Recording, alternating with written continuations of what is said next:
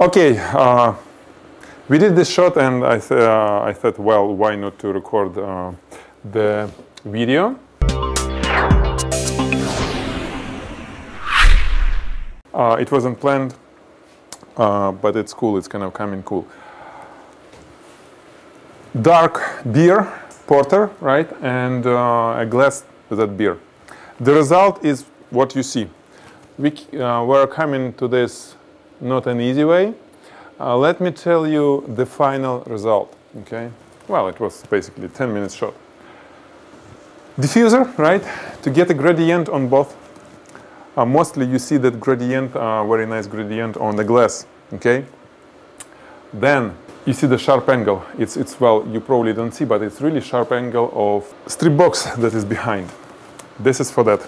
Let me turn off the rest of the light so you see how it works. Okay, one light source, only one. This is the result. Okay, so you see it. Let's add one more light from behind. This is from behind and on the side to create an edge. Plus to shoot a little bit through the glass. When we shoot through the glass, we'll show that this is actually not a dark bottle, not a black bottle, but brown, dark brown. So with two light sources, it looks like this, okay?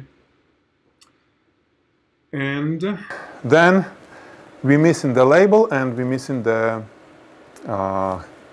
foam that on top. Foam can be enhanced, you know, when you stir it, right, with something. But first we need to highlight it, plus the label. How to highlight a label on a glossy bottle? If you just put a light from here, it will be a bright spot on a glossy part on the glass and on the bottle. And the only, what will work is that you can shoot either from below, from the bottom, or from top, with the angle that at this angle, glossy parts will reflect that little spotlight that we have here. And the reflection won't come to the lens, okay? The angle will be like that. When we shoot in this angle, the reflection from a glossy part will come there, right? Not like that. So goes there and reflects in there, not to the lens, which is here, okay? You got it. This is why we have it on top. However, diffused parts, matte surfaces will diffuse it and be bright. This is what will work for the foam and for the label. Let's shoot.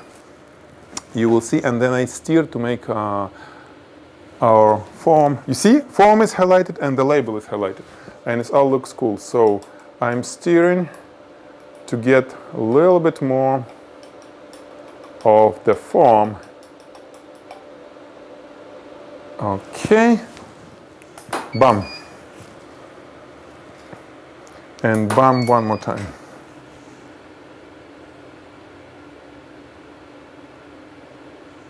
Okay, perfect.